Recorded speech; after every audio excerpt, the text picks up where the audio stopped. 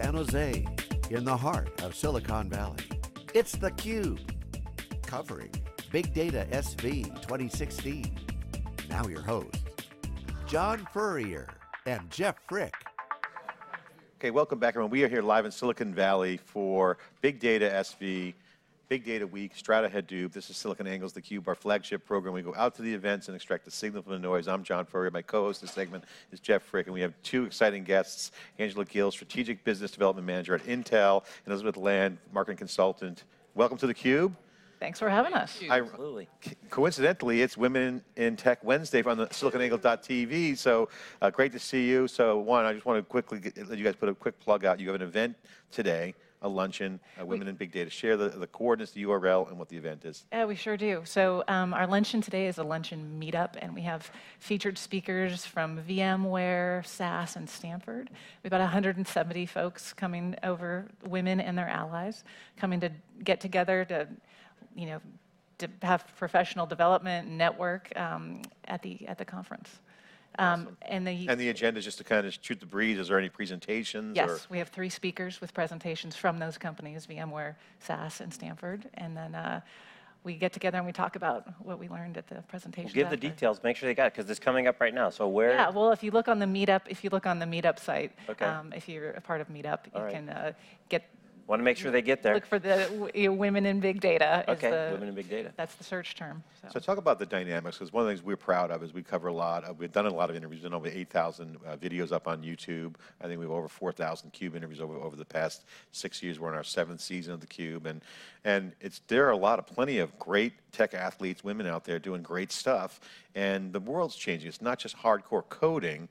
There's a lot of other disciplines that are attracting the creativity and the value of an integrated kind of workforce, and it's not just a political thing, it's just the reality. I mean, Facebook says the numbers are more women than men, so there's a tech culture now that's completely native to everybody. So it's not just a man thing anymore. So what are you guys seeing in the dynamics today? What's the update from your perspective, Angela?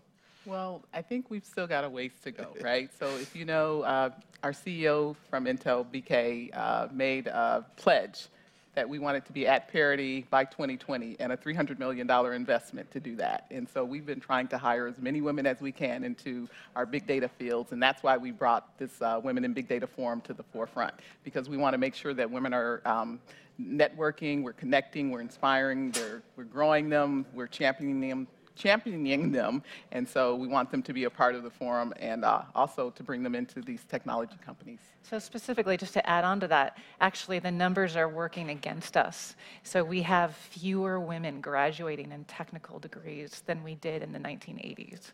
So that creates a pipeline problem. So companies like Intel and all of our other sponsor companies for women in big data, in the big data space, are having a harder time recruiting at parity with men. So one of the things we found when we were doing the Grace Hopper Women in Tech Celebration was we noticed that there's pipelining, there's also career switches. We talked to a number of women who jumped into, say, either computer science or a tech field from somewhere else. So they vectored back in, so some in migration there. But also Eileen Fagan at Quicken was on theCUBE, and she brought up something that was really fascinating to me, which is, and she's our age, so she's seen, she's at the top of the pyramid and an executive, and she's seen that there's really a shortage of mentoring at the top too. So, and that the mentoring component is a huge deal. I know that has to do with a lot of your network. And it's not just mentoring, it's actually sponsorships. That's one of the big deals. We've had heads of companies come in to talk to the group, and they said the call to action for them is don't just mentor a woman, but sponsor her through up her career, navigation up the ranks. So how do you delineate the two? What are kind of the important things that go from mentorship to sponsorship?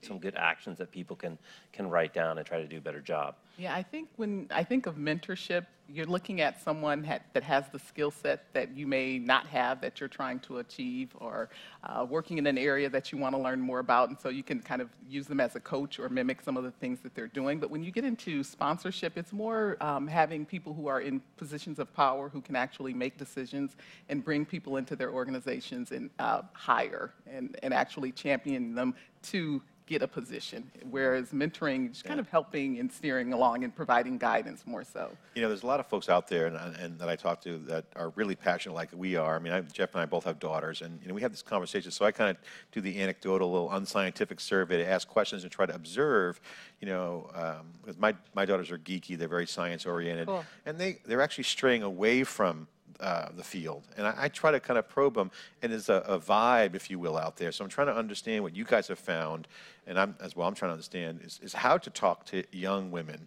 about that it's okay, or how do you get them in a position to at least get a feel for it, rather than the natural reaction might be to stray away. And I say, no, it's good. You can be, computer science is so cool. Well, Dad, I'm going to be pre-med, or they go to something safe. So I think it's like how do you talk to young women, and what do you guys have seen? I mean, I'd love to know. It's role models, I think, and we, as the Women in Big Data group, does some mentorship. We go into high schools and mentor high school kids and show them that this is an opportunity. If they see a strong female, they can say, "Hey, I can be like you." It's a quick touch. So. And it's seeing more people in the industry, right, who are doing what you want to do. And so I think the more that we can bring women into the engineering field and they get a chance to see people working in that area, then they kind of aspire to be that. And not turning them off at a very young age, right, where they're like, okay, I can't do it. That fear factor. So a lot of programs that kind of start very early on in elementary school where they haven't been turned off or been told, it's not the right thing to do, I think is where you also have to start. The Girls Who Code. Girls Who Code. Girls Who Code is phenomenal. That's great. Yeah, so again, I'm trying to learn to be a good father because I'm trying to, I want to get the girls in a position to at least sample and make their own choices rather than being scared away. Yeah. So Andrew, I want to follow up with you because we actually talked to Kim Stevenson, and she talked about BK and that real commitment and really to set the goal, which is, if you don't measure it and set a goal, you're never going to get there. So what are some of the things that investment is going towards at Intel specifically to move the ball down the field? Well, so a lot of it is going into our own hiring and retention. So the couple of things that we're doing, we're going into the high schools in terms of a pipeline. So we've adopted a couple of high schools, especially in the Oakland area, where we're mentoring there. And then the recruitment effort at Intel has been really ratcheted up. So we've got a number of events where we target and bring underrepresented minorities into Intel to actually take on positions. So we're doing quite a bit. And I think since the year that the pledge was announced, they've put out some new data where we are making progress to some of those goals. So the goal is to be at parity, right, with what's coming out of the universities. So if the universities are graduating 13% women, then we want to see that in our market at Intel and in the employee base. I think the current stat's 18 to 20% 18 women. to 20, yeah. Yeah. Okay. Yeah, and a shout out to Anita Borg organization that puts out on the Grace Hopper celebration. They have an internal survey that companies can take and score themselves against an index that they've established, and they have an award for it for companies of vision. But what's nice is even if you don't win the award, again, at least if you're taking the steps, you've got concrete, discrete things you can measure. You get a baseline. You can see if you're making progress against it, which is very, very important. Awesome. The other thing I think it's important for people to remember, it's not just because it feels good and it's the right thing to do, but you actually get better business outcomes. Absolutely. When you have diversity of opinions, different points of view, different ways to approach a problem. Higher profits. Yes. Higher profits. So what are some of the other things that your group specifically is doing? Is it the meetups, or there's some other kind of activities people should know about? We have a robust training calendar. So we just got together at Cloudera in February and had 45 women train up on all things Hadoop. And then we'll come up, we have a calendar going forward of, we took a survey of what topics the women want to see most and learn up, get spun up on. Then we have meetups where we actually listen to speakers and hear their point of view, their individual point of view and the company's perspectives that they bring. And then networking. I think we all know that professional development is highly correlated with how strong your network is. And so we do a lot of that. And in addition, the mentoring that I spoke of, we mentor down, but we're also going to be building some additional programs, peer mentoring. So the vibe of the show here, share with the folks, you've got hundreds of people coming to your event, this luncheon. What, from the show perspective, can you share some insight into what you're seeing? I mean, whether, women representation, also just trends that you guys like.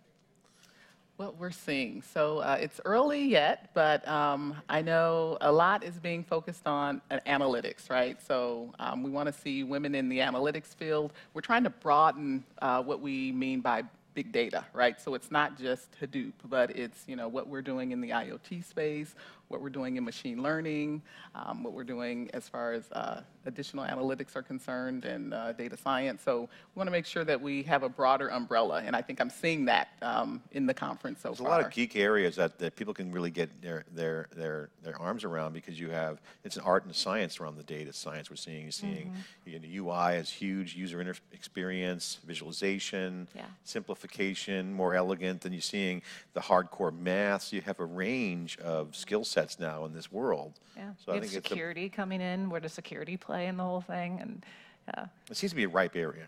yes, it is. Well, we'll have to bring the on-the-ground production to one of the meetups and get some interviews. Fun. That'd be fun. And again, just for everybody, we're going back to Grace Hopper. We went last year, the year before. It was a fantastic event. It's in Houston, I think in October. Check it out if you don't.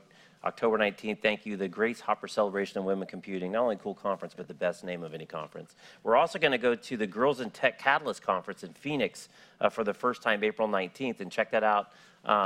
We've had, the Girls Who Code, so so much good things to do. So before we let you go, just give a straight out plug. Where do people go? What's the URL?